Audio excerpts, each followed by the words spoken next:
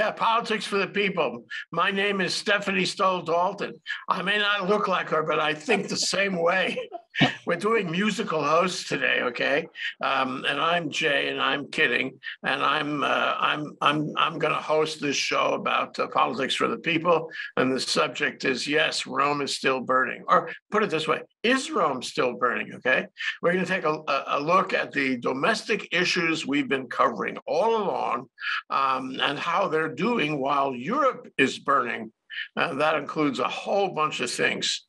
So, Stephanie, have things gotten better domestically while Rome is burning? Things have not gotten domestic. Have not gotten better. Things are status quo and declining. And hopefully the media is not losing ground in covering these topics sufficiently.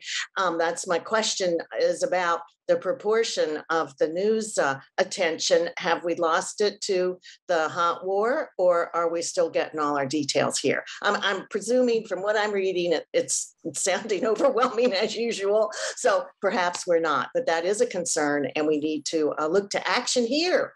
And the president's looking to action there. So we need a reconsideration of where the responsibility lies. So, Tim, is the media doing a good job in this time of crisis in Europe?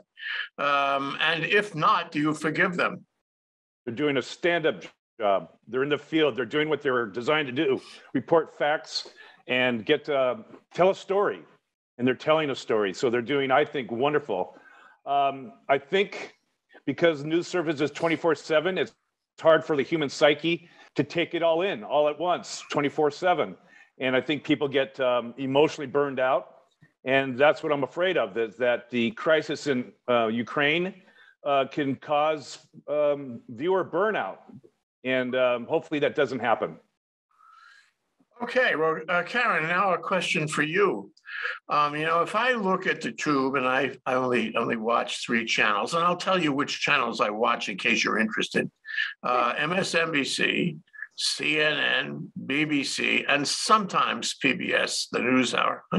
That's about it. Notice the ones that I omitted because I don't want to spoil my brain. Lord knows it needs to be preserved at my age. Anyway, so what we have here, okay, is the news, but they are spending a lot of time on Ukraine. And as a matter of fact, sometimes, some days, I think I can anticipate what they're going to say. They're going to say there was a bombing of a residential, house or building or maternity ward, what have you, and a lot of people died. I know they're going to talk about what's happening at the border and the pathos of the trains and buses and walking Ukrainians arrive. I know that they're going to talk about Putin and the fact that he's doubling down on everything, and how the Russian troops are behaving themselves and so forth. I know that it's almost the same every day. I'm sorry to tell you, but and the audience, as Tim suggests, wants to hear that, needs to hear that. We all need to know what's going on because these are war crimes in our midst. But are we covering the things that are, and that makes it static? What I'm telling you is, it seems to be static day after day. I wish I could say there was real dynamic, but it's not so much. At the other side of things, there is dynamic happening, isn't there, in our domestic issues? How do you feel about that? Well, I feel that it's unfortunate that the media seems to be able to only focus on one crisis at a time and then drumbeat it to death until the next crisis appears, in which case then a lot of other issues that I think are important, such as climate change. We talked about the climate change report that got eclipsed by the current Ukraine crisis. All these kind of factors. Poor Anthony Fauci is out now. You don't see him anymore. So all these things that were so-called crisis issues before are no longer crisis issues, and they just seem to get dropped or something until the next crisis. And then they'll drop Ukraine and go on to that one. Yeah, isn't it true? It's like, who's in charge here anyway? You wonder who makes these decisions. And you also wonder, Karen, and you taught this for years, who follows who? You know, if I come up with some story, domestic or foreign, okay, and it's really juicy, and I have footage and I have a hot commentator about it, the likelihood is that the other channels, the other news media are going to pick it up, right? That's the way it works. Yeah. So everybody to the left side of the boat, everybody to the right side of the boat, how is that decided, if you will, among the media, the priorities? Well, you know, the old adage, if it bleeds, it leads. So the more, if they have media coverage of it, you know, if it's just a meeting of two people somewhere, it's not a very exciting media event, you know, two people walking into a building to talk or something. But if they have, you know, footage of somebody lying on the ground, you know, dead or something, then that's considered a more of a put it at the top of the news story. So it's kind of, unfortunately, based on sensational and human interest, that kind of thing. Yeah, isn't that true? And maybe I wish there was a way in which the media could act independent or more independent and pick their own priorities and do it on their own time, so to speak. So, Stephanie, you know, if we peel the Ukrainian curtain back, just hold it for a minute, suspend it, if you will, and look at the domestic scene. What, if anything, is troubling you about the dynamic on the domestic scene? Well, I think I'm driven by the question of what is it not that democracy is the most important target of all of our work? Is it not that we have to preserve democracy at all costs, and certainly at home, our operation of a democracy is the most important place to be making sure we're covering our bases and that we have a balance. So we look at what we're doing at home, but we also then have to have keep that balance and have that be our priority while looking to the other hot war issues. And also China's taking advantage of all of the sanctions that are depriving Russia of its ordinary incomes, and they're snapping that up.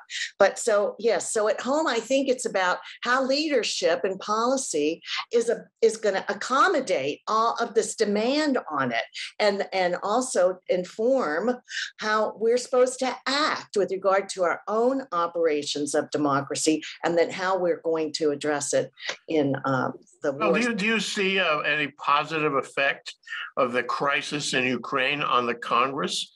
I mean, is there a certain amount of bipartisan that pops up when democracy is threatened in this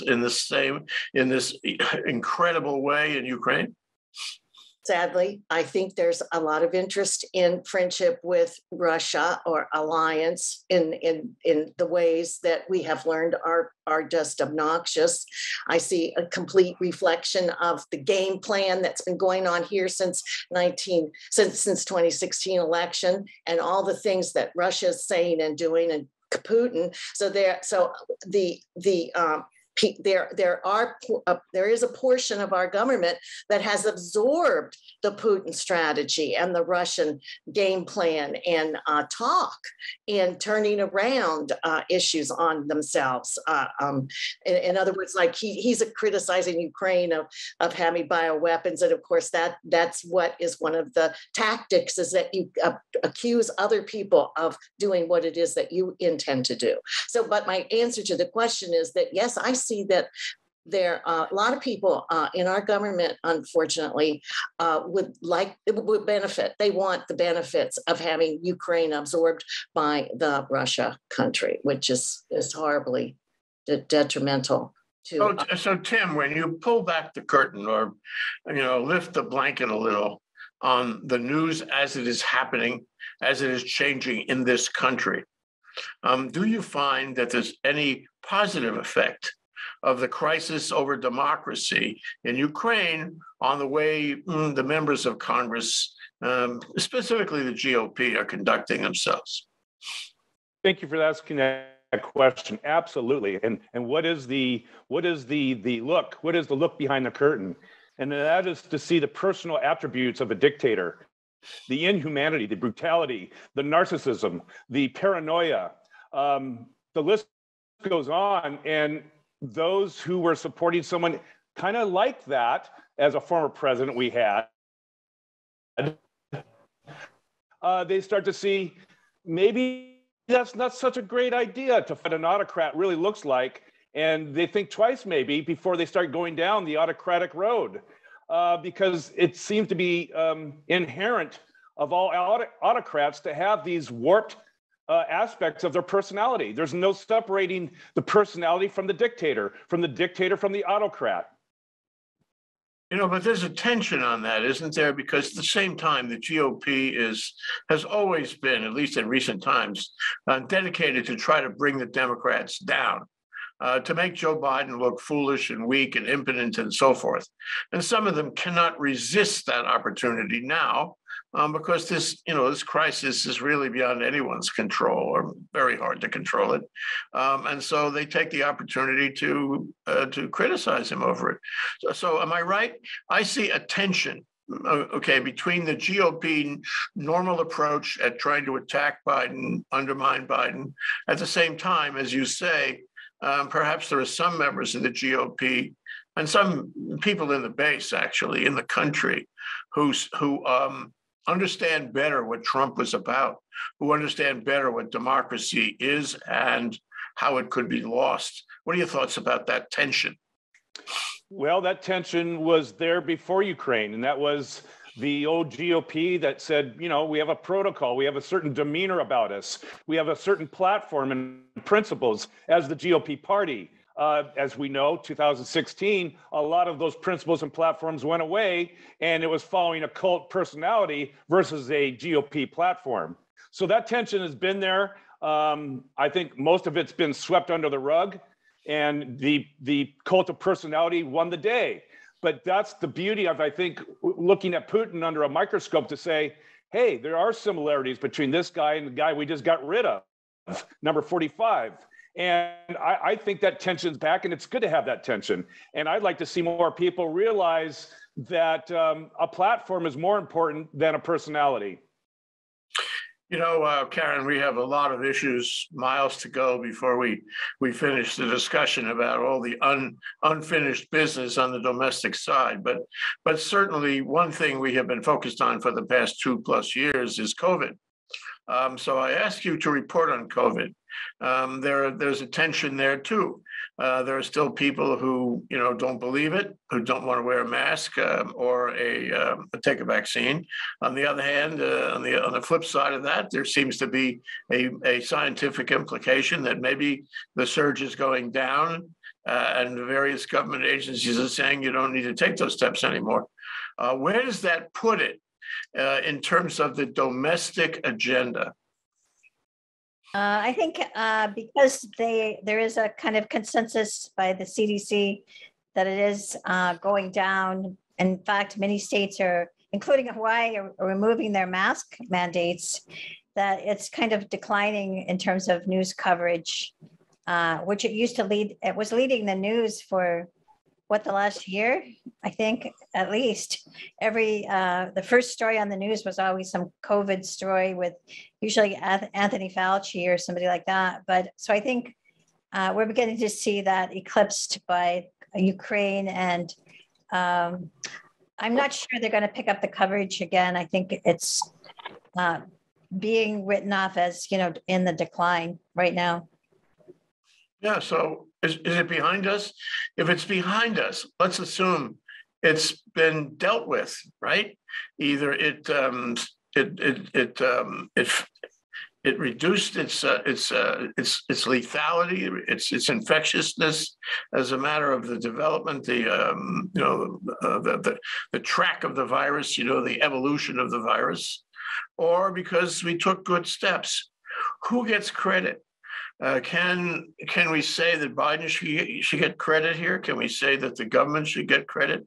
Or as some people feel, it just went away by itself? And they always told us it was going to go away by itself. No, I think was huge steps taken by Biden and the government to accelerate its departure. And if they hadn't taken those steps, we wouldn't see it going away, happily seeing it going away. The insistence that all government employees had to be vaccinated, the push to vaccinate people in general by Biden and government mandates and so forth, I think was critical in reaching the critical mass they needed to get the vaccine, under control. Yeah. Or not the vaccine, the virus under control. Yeah. Stephanie, since you, the ordinary host in the revolving musical chairs of the show, I saved a very difficult question for you. Are you happy about that? I'm thrilled. Voting. Hit me with your best shot, Jay. I'm going to give you my best shot. Voting. There was an article in the New Yorker 3-4 days ago about how busy the GOP was working on denying free and fair voting to a huge number of people in this country, working on it every single day, working on it in so many legislatures, working on it with people running for office like Secretary of State in various states. Busy. And the thrust of the article in the New Yorker is, boy, we got a problem. Do we have a problem, Stephanie? Are we addressing the problem? The voting rights bills seem to be dead. Let me spell that: DEAD, dead in Congress. What are we going to do? What's going to happen here? That's the question. That really is the challenge. And this has been going on for a long time as the Republicans have been focusing on this work at these lower level positions, which we thought they're not lower level in any sense of importance, but they highly prioritize getting people in at the state level that would be on their team. And they've ramped that up. I mean, that's been going on for years, along with the gerrymandering, but now they're really ramping it up and really focusing on the primary for the Secretary of State position in the state, and making and the former president is really pushing on that. No, so it's Democrats who have not paid enough attention to that, and of course it's about winning presidential contests, and that's where the strength is of the outcomes of the strong work of the Democrats, as we control all three houses and we've had the presidency. But now we've got to get back to business and take care of what it is that the Republicans understand is so important and may win the day as a result of that. So it's a huge concern, and it's negligence on the part of Democrats. There's no excuse. You have to do the whole thing. It has to be a balanced approach, it has to be comprehensive, and you have to consistently stay on top of it. At least Biden's coming back on the judges. So the other piece is the judiciary, right? Where the Republicans have been doing nothing but getting GOP MAGA judges in there. And finally, now Biden's in, and he's appointed more judges than anybody ever before, including Trump. So you're on the mark here. This is highly important. We need the leaders to attend to this. And as to the Voting Rights Act, that's just a shame. It's criminal, especially for the people who've devoted their lives getting that legislation through one time already in states that already have abided by it. So we need to get that back. And there are people working on that. They're not getting much coverage, not as much as they should be getting. There again, who is the media touting? Enough already maybe on the war stuff, and not that Can I tag on to that comment right there? Mm-hmm. And that is, how do we know this stuff's not getting done behind closed doors? Just because the media is not reporting on it doesn't mean the Democrats aren't working on voting rights and back behind the scenes efforts, or even Build Back Better. We just don't hear about it because Ukraine has taken, and rightly so, most of the oxygen out of the room. Well, if I could just comment too back, it's just I've been looking at the states campaigns for these offices like Secretary of State, and the Republicans are doing very well, especially in the states that are critical for the Republicans. So so I don't think the coverage has been reduced. It's just not headlines. So that's another part of it. Where is the coverage? Fauci's on page 39 of the Post instead of page 3 or 1. So, I mean, there are all those facets of how they're going to push this stuff out. And somebody needs to be tweaking it to keep the important undone work that desperately needs attention and is going to make the difference between our having an operating democracy and not. And that needs to get out there. And who is making that decision? I guess it's citizens requesting it, but that's another question, is who's pushing that it's not leadership, and if it's not leadership, then who does push? That's another question. Can I just step in here with a comment? You can say the press isn't reporting some of the stuff that Democrats have been doing, particularly on these elections. But in fact, I'm going to say it in Hawaiian. I'm going to use the native Hawaiian language. The two voting rights bills, in Congress, we all know, and there's nothing more to report on that, are make. That means dead. And that's a fact. So if the Democrats are doing anything about voting rights in Congress, you could fool me. Anyway, let's go forward. One thing, Tim, that Stephanie mentioned was the judiciary, and that Biden had the opportunity to appoint Ketanji Brown Jackson. That's good. I don't think it's going to make that much difference in the court. And we have some real jokers that Trump appointed, who are doing amazing cases that make your blood boil and your cereal curdle. I'm telling you, we could go into that now. Suffice to say, there are some really strange federal judges on the bench that Trump appointed. They're not qualified. Their sensibilities are bad. They're politically had and so forth. Still today, years later. And it's very sad. And they say, that the judiciary is really the backstop on all these investigations. You can stop an investigation with the judiciary, and you can encourage one with the judiciary. So right now, I'm asking you about investigations, which, arguably are important issues and should be dynamic issues. But as other issues, they have been covered by the Ukraine crisis. So we're talking about the Select Committee. We're talking about the prosecutions of the Proud Boys and all that. We're talking about trying to stop insurrectionists in the future. We're trying to investigate. Hey, we're trying to prosecute Trump in the Manhattan DA's office. Look what happened to that. If you were hoping that conviction would have fallen within Section 3 of the 14th Amendment, forget about it. That prosecution's gone. Make, you know what it means. So what I'm saying is, how are we doing on that? Are we following up on that as a country, or are we spending all our time watching MSNBC? I think the Select Committee has gotten a lot more interviews, a lot more evidence. They're starting to put the rough draft of the report together. We're now mid-March. And months ago, you and I and everyone on our shows would say, hey, this stuff has to be out by basically June 1st, or else it's going to be too late. So I think they're starting to gather and organize what their brief is going to look like and what that report's going to look like. So I think that work continues. You may not have the high rollers that actually go in and testify in front of the Select Committee. That's fine. We don't need them. It'd be nice, but they have the evidence and it will be reported. Okay, well, I can mention that they don't have any power to, execute what they find. It has to go to the Department of Justice. Yeah, that's what.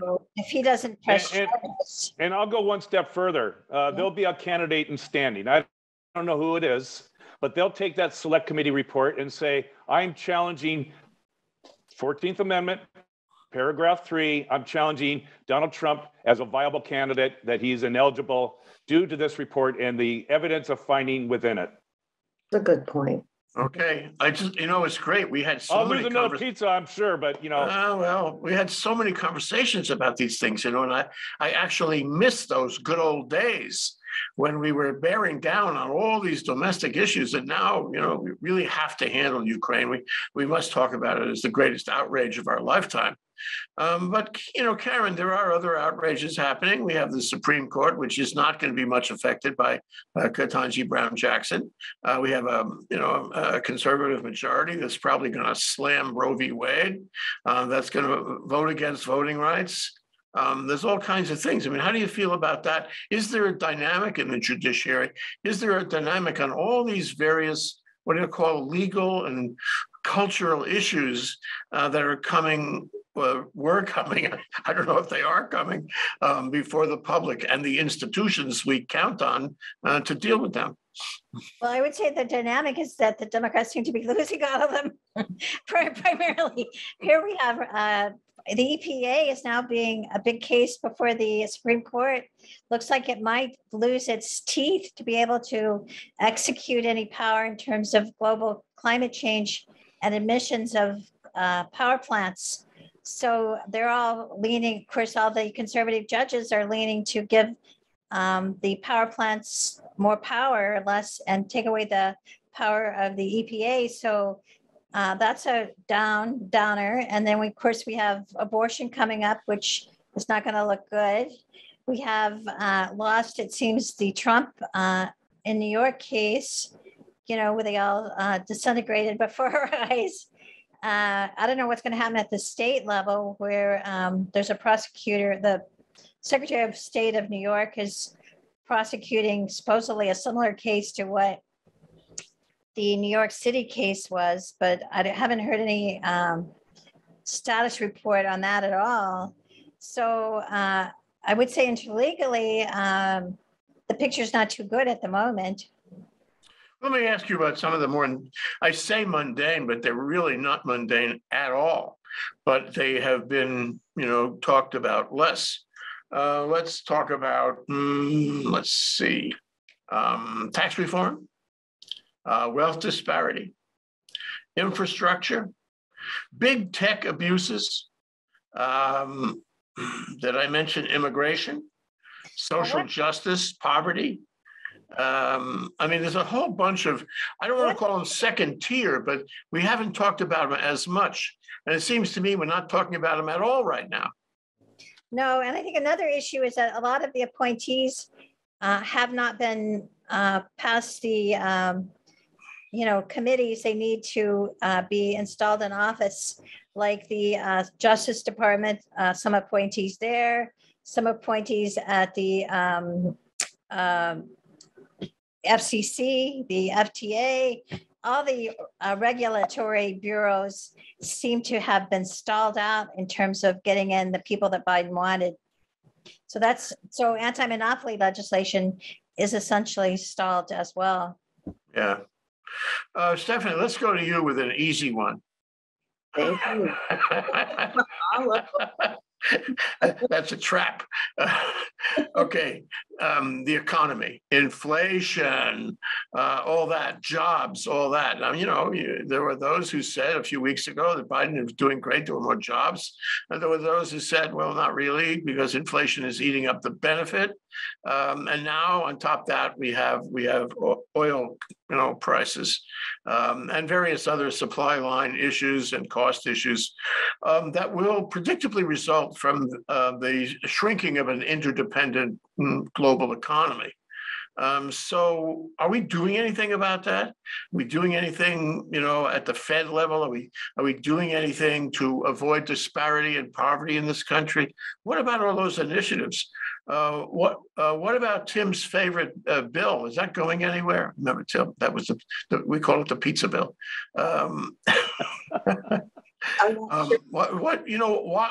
What's happening with that? And have we turned our backs on all those things? Well, to the list you gave us of your viewing habits on TV, I'd like to add Bloomberg. Well, because Bloomberg's covering the stuff 24/7. Okay, so, and they're also running a sidebar that kind of picks up on the major news points too. So I highly recommend it if you want to catch up fast and it even runs the bar during commercials. So, however, it's high level. They've got all world level global experts coming in talking about all of these things.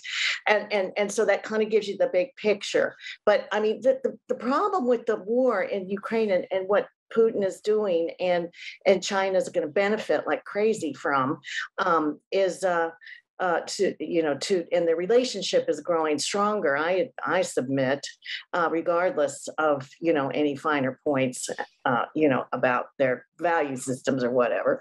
But the inflation's bad. Now it's good. Now it's going to get better. Now we're going to have the rate hike next week. No, we're not. I mean, so all of that is on there about going this way and that way. But what is encouraging about that is that they're responsive.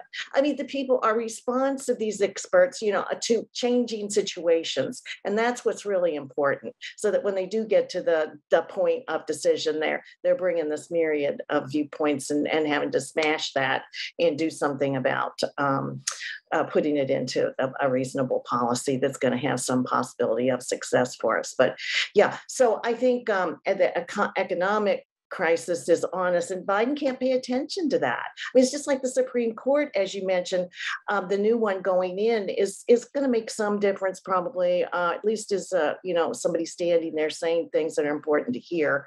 But I think we haven't done anything about moving forward on changing the Supreme Court. So this is another one of those great big, totally important and influential institutions that, yes, the State Department needs to have the rest of its complement. Yes, all the rest of them do too. It's critical, and that's been, our detriment and to our vulnerability, increasing it, not having the executive branch filled out by the hundreds of thousands. So anyway, but the Supreme Court, Biden's not doing anything, or is he there? You ask those questions, say, how do you know if he is or he isn't? Presumably he has the committee that's working on that, right? But we've got to have a change in that. The committee found that nothing needed to be changed. Yes, that's true. That was about 2 weeks ago, 10 days ago. Yeah. So well, let me move on to Tim with perhaps the most complex question of our discussion here. Can you forgive me, Tim? Always. Okay. So, I don't think anybody will argue that Biden has done a lot to repair the damage with the EU and NATO. Of course, the jury's still out on what happens. The failure of the Polish deal is not necessarily good for him. But, one thing I have noticed in the past few days is this. There are a lot of countries in Africa and in South America who have not condemned Russia, who have not joined with the United States or NATO or the EU. They're all on their own. And some of them are saying, this is not a direct quote, but it's close. We love Russia. We'll always be with Russia. Russia will always be our friend. Holy moly, how did that happen? And that's in other places in the world. And of course, you have China, which is not willing to take a position. So my question is, does this reveal something that we were not attending to? Is it possible that we spent a little too much time on EU and NATO when we should have spent some time on these other places as well? It's not that we weren't attending to it. We weren't aware to begin with. You have to remember, much of Africa is a socialistic societies, and communism had fertile ground in countries that were desperately poor. And so, communism was very appealing, and it has been. And, again, China has, since the early 90s, has become ingratiated in many of these African nations. And so communism is not a dirty word. Socialism is not a dirty word. And so when they say,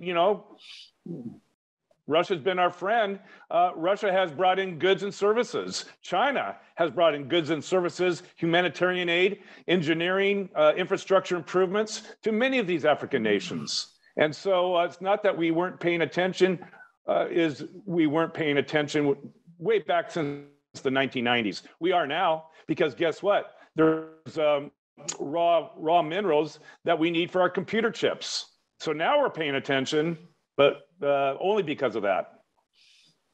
Yeah, and before we leave that very point, which is very important, like the cobalt in the Congo, now China has control of that. But remember Ukraine. There are many rare earths in Ukraine. There are many important materials in Ukraine that we have been complacent about. We have assumed that there'll always be a supply line. If Russia takes over Ukraine, we won't have that anymore. I don't think we are focusing on that. I don't think we are focusing on manufacturing. And I think to the extent that Trump talked about trying to rebuild manufacturing, he didn't see it as an interdependent world. He didn't see it as global supply lines. He figured somehow all those rare earths would get to us. Wrong, wrong. Okay, we're out of time, but I want to ask you guys, to give your last thoughts. And I have a suggested question for you. My question is this: we have been dealing with, all of us, the degradation of the United States, the loss of democracy, the loss of social justice, the loss of rationality. I mean, we could go on. And it has affected me, I'll tell you. I'm sure it's affected most right-thinking people I know. And it's a drumbeat. It has been a drumbeat since Trump was elected. And now, on top of that, we have Ukraine, where we see an absolute outrageous dictator, a murderous dictator, get away with this every single day, murdering civilians, women and children all day long. And that's another burden. That's another degradation of the world order, of morality, global morality. And all the while, as we discussed in this program, the real work has not been done, perhaps to the extent that it might have been. So my question is very subjective. We'll start with you, Karen. How do you feel about that? One thing I think that's unfortunate in terms of coverage and so forth is I think a lot of things have been done with this first bill that Biden passed, but we're not going to see the results of it for 4 or 5 years, like rebuilding the infrastructure.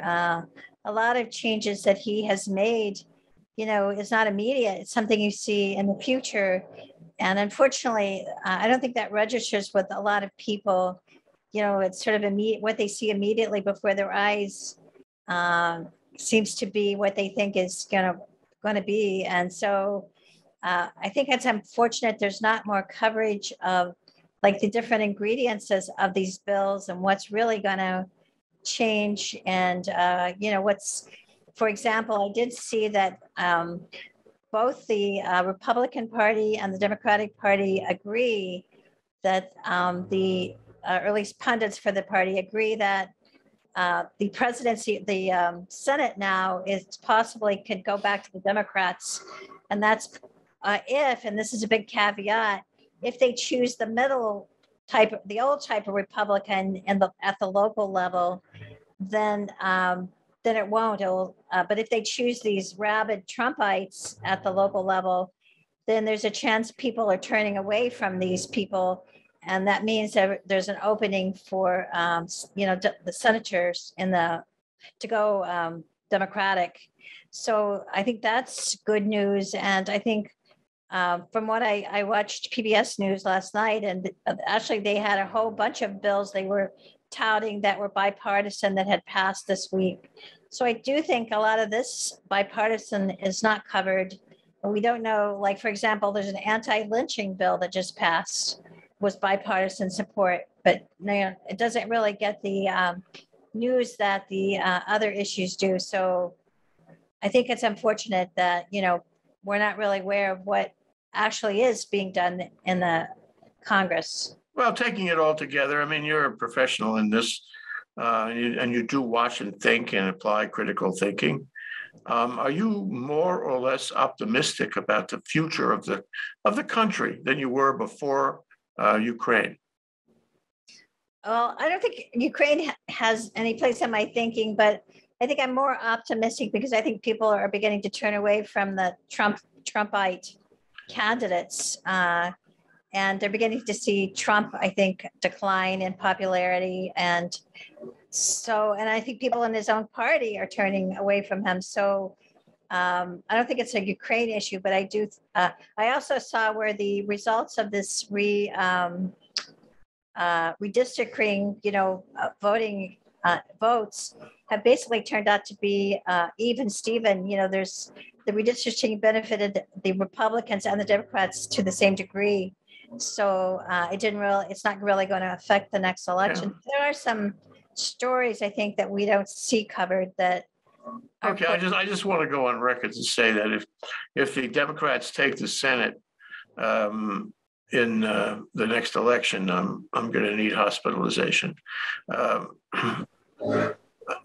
how I feel about it. Stephanie, are you more or less optimistic or pessimistic given the compounding of these threats to our world?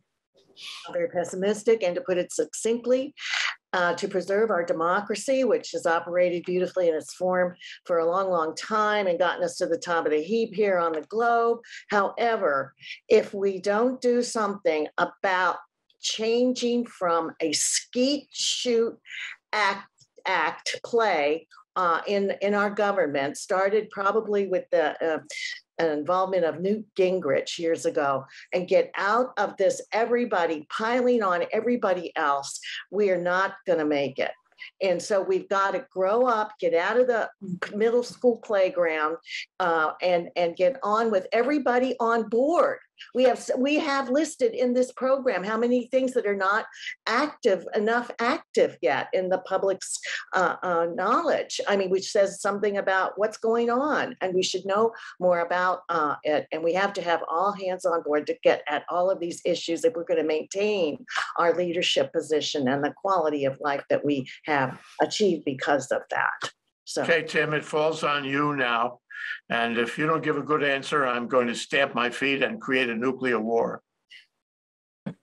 Been done before.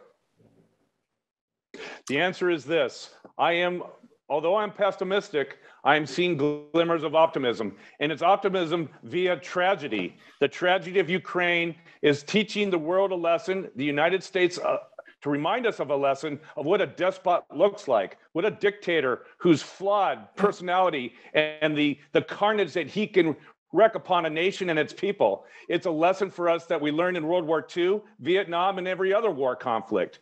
And it's being played out right before our very eyes. And it's a reminder of why we need to preserve democracy and avoid despots, autocrats, and people with his personality and like his personality that have been our former president.